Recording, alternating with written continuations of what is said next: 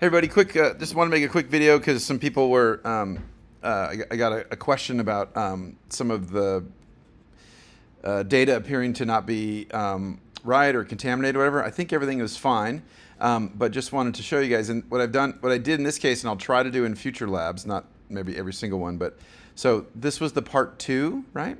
And so I created a summary data file. So the main thing, while you can always look at the raw data, and that's great, generally speaking, we'll do some amount of summarization of our data, some summary statistics or something like that. And for most of our write-ups, that's the main thing you want to look at, right? What's the overall trend? What's the overall pattern?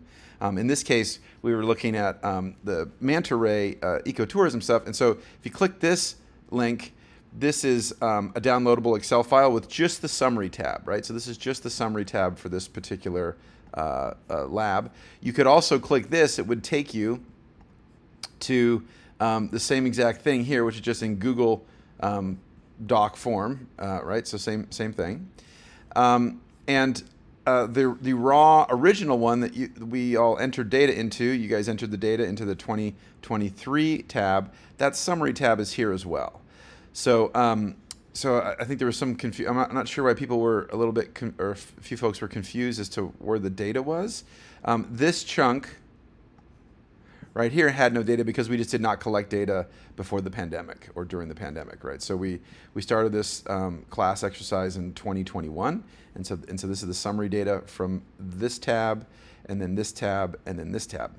So all the data is there. And then just one quick other note, as we talked about in class, but just to remind you guys, the general procedure, if you want to duplicate this, duplicate it and then move it into your either your own Google Drive folder or download it, right? If I wanted to download it, I would come up here and I would hit File, Download, and then pick something like Excel. So I'd download it to my desktop. That's my preferred method. That's what I like to do. But I know some of you all are using iPads and things of that nature. And so if that's the case, go ahead and duplicate it here and then move it into your drive. And then once you've done that, come back to these ones, which we've made a copy of, and just come up here and remove it, right? So we're not causing confusion. So maybe some of the confusion people had as they came into this folder and we're clicking on one of these, which may not be the most updated data.